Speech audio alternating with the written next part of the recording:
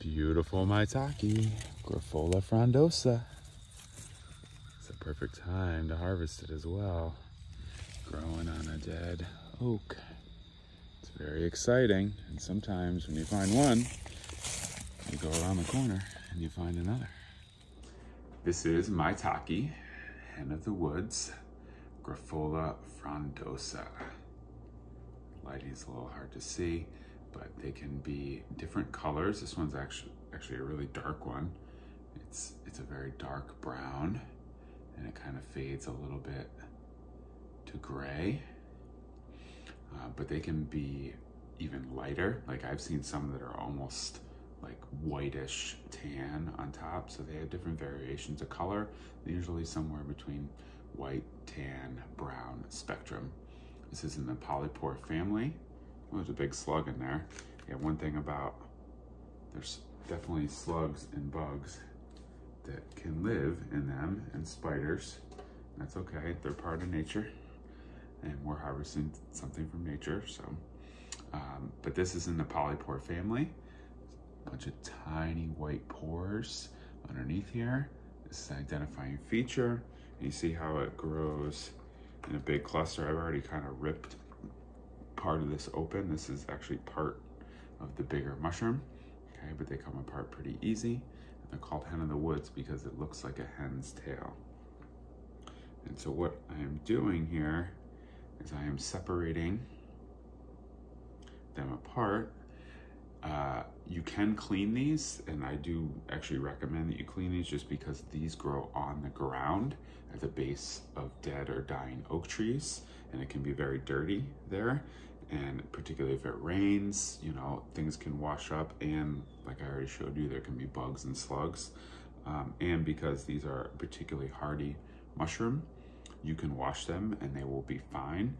They won't like destroy them. Some mushrooms that are more delicate, if you wash them with water, they will become mush, okay?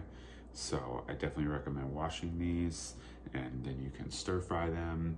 They're so versatile. I've put them in pasta dishes. You can make them in soups. That's what I'm about to make here. I'm gonna make another wild mushroom soup. I've got some of my ingredients all ready to go.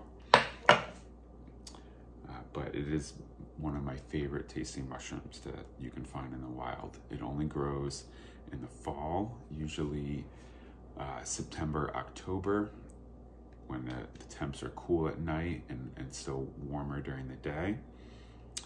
And yeah, they will grow in abundance, and you want to look for oak trees, dead or dying oak trees, because it is a saprophytic fungi, okay? Which means it grows off of dead wood, okay? And when I say off of, I mean around dead wood, because you're only gonna find it on the ground at the base of an oak tree, okay?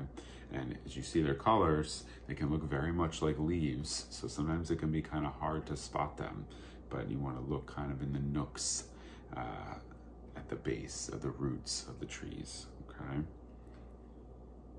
So I'm gonna continue to cut these up. And one thing that I do too, is you see like the base here, this part is very tough, right? So you're not gonna really eat this bottom part that's really tough.